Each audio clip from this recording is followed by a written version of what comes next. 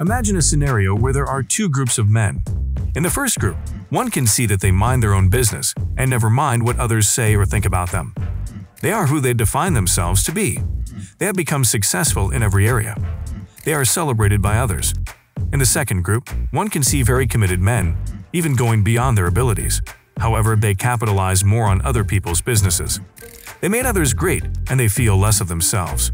Soon enough, they became angry and hated the first group for no reason other than discovering they could have become like them only if they had put their efforts into their business. Who are these two sets of people? Watch this video to the end, and you will discover them. But before that, let me tell you a practical representation of two different male social hierarchies.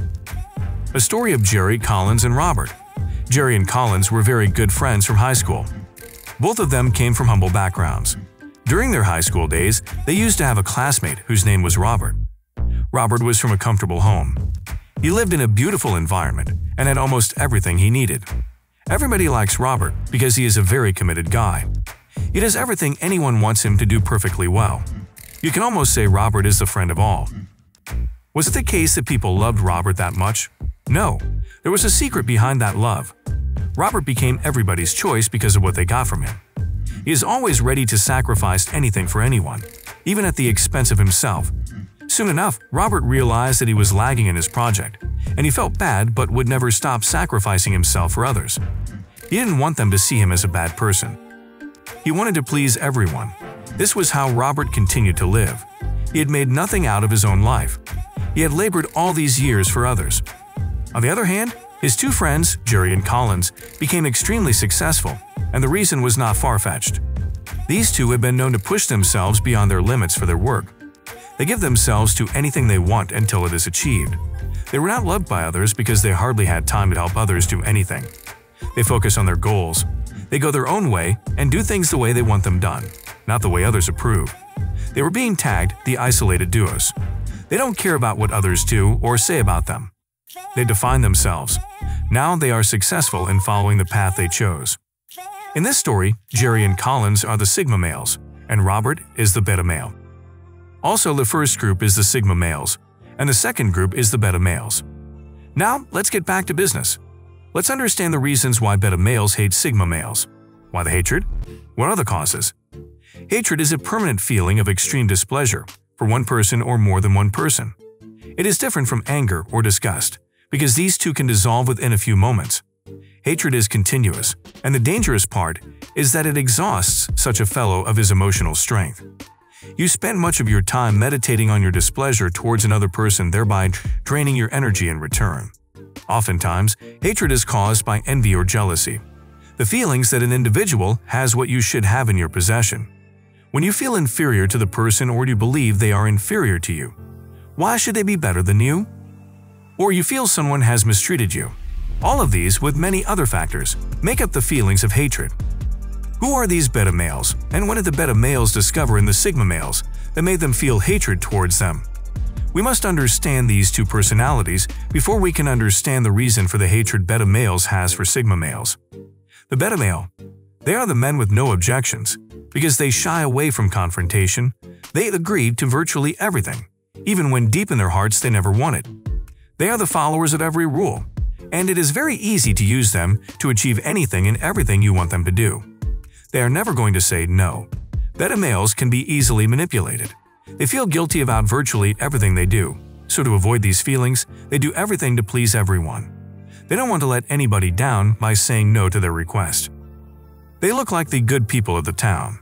They're always overcommitting themselves to other people's lives. And the worst part of it is that they ended up doing little or nothing for themselves in the end. They don't question authorities, even when there is a need to. Beta males are afraid of getting into trouble with others. However, they end up getting into the trouble they are running from. They feel they need to put in more effort to win the approval of others. They believe that by pleasing everybody, they will have peace with them. But they never knew that they were losing peace with themselves at the cost of pleasing others. They feel weak within themselves, and people easily find their weak points and attack them right there, taking advantage of them to achieve their own goals. So, out of their frustrations and seeing others become successful, they kept asking themselves if there was more to life for them or if they were just going to continue that way. They want to become great like others, but they lack the propelling power within them. Now, let's look at the traits of sigma males that made beta males hate them. Sigma males seem to be the complete opposite of beta males. Who dares give instructions to a sigma male? Who dares impose anything on him? Even though you desire to do these for a sigma male, you actually wouldn't find him available for that.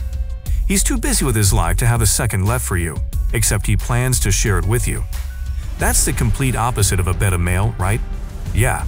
The sigma males are mysterious and very difficult to understand, but they're successful men.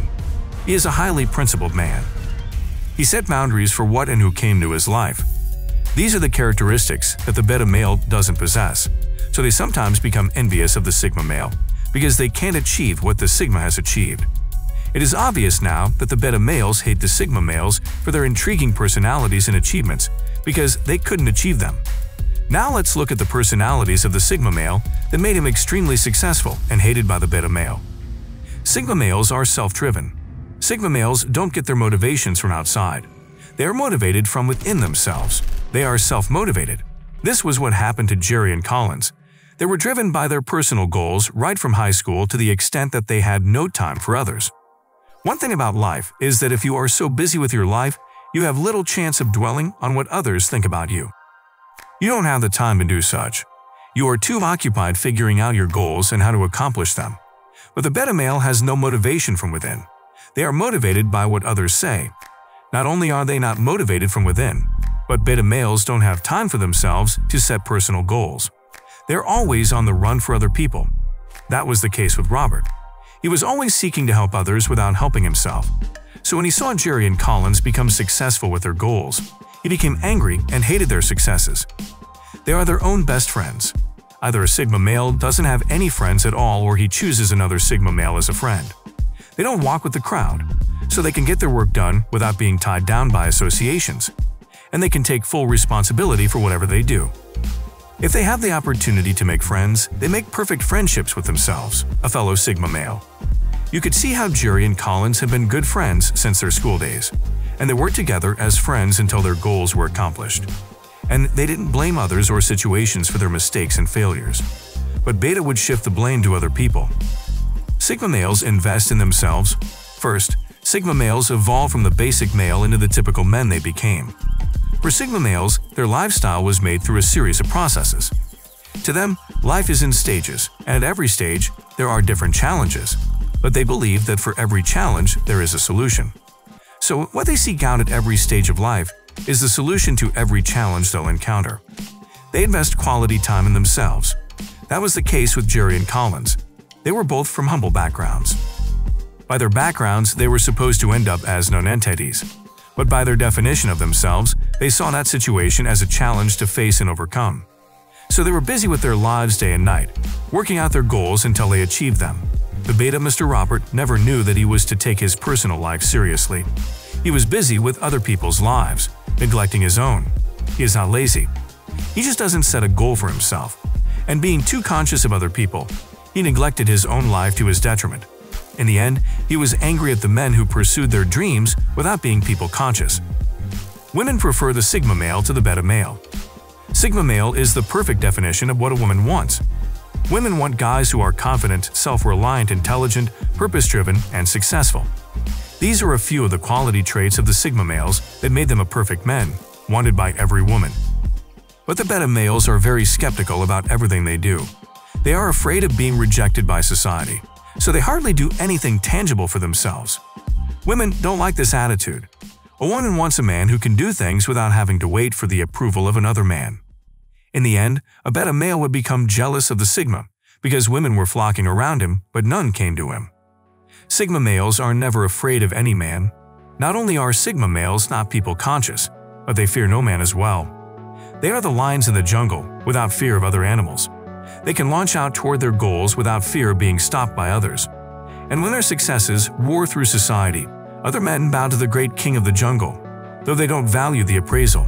The beta male will ask themselves, why should they be celebrated and loved by everyone? They would become angry and hate the sigma males the more, but they only become bitter and can do nothing about the success of the lone wolves. Everybody celebrates the sigma male's achievement, but the beta male has nothing to be celebrated for.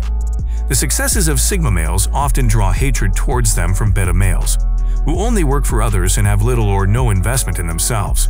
They felt used by others, of course, and in the end, they became angry at the successes of other men. Knowing why Sigma males are hated by beta males, I'm sure you would like to know why Sigma male walks alone. Click on the image and don't forget to subscribe. See you in the next video.